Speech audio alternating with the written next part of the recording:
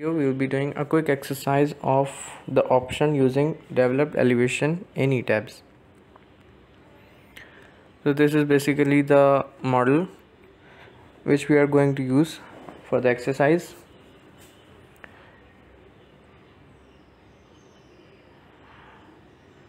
We are going with this grid, that is grid H. The grid H looks like this. The structure on the grid H is shown on the right screen.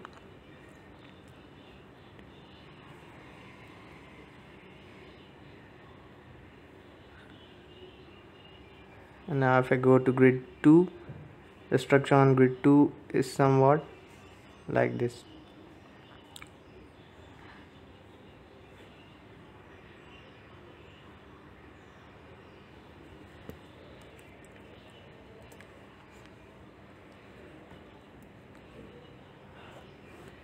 So I want to see the combined elevation of both the grids.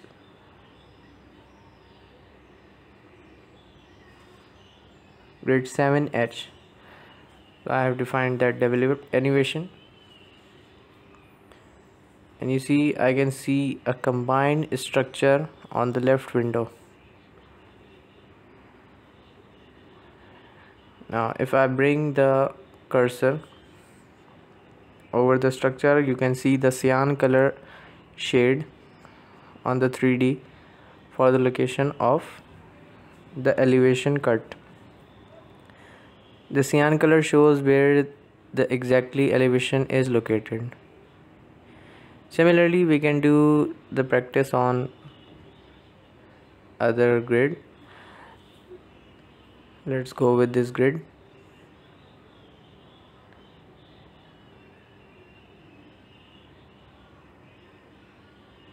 I would like to draw the developed elevation over this grid.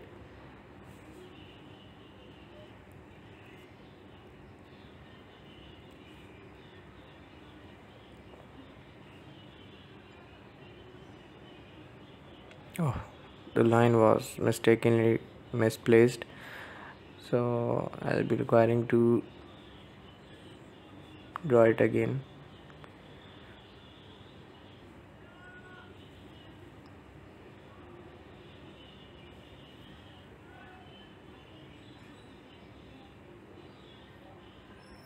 I'm looking for an option if I can delete the already defined developed elevation. Anyways, let's develop an other elevation for the grids.